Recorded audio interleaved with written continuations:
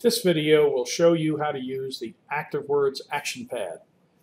The ActionPad is an input device for entering and triggering your ActiveWords for those cases where you do not wish to enter and trigger your ActiveWord directly in the context in which you're working. So let's open the Options dialog using an ActiveWord. Go to the ActionPad tab, and you'll see that we can set any key combination that we want to open the ActionPad. It can be any function key or control or alt key combination that you want. I'm going to change it to control space by holding down control and space at the same time and click OK.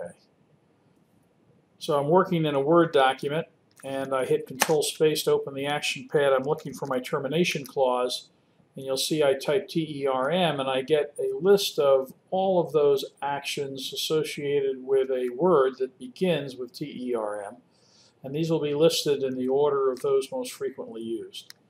So I can use the arrow key to select from those and then press enter.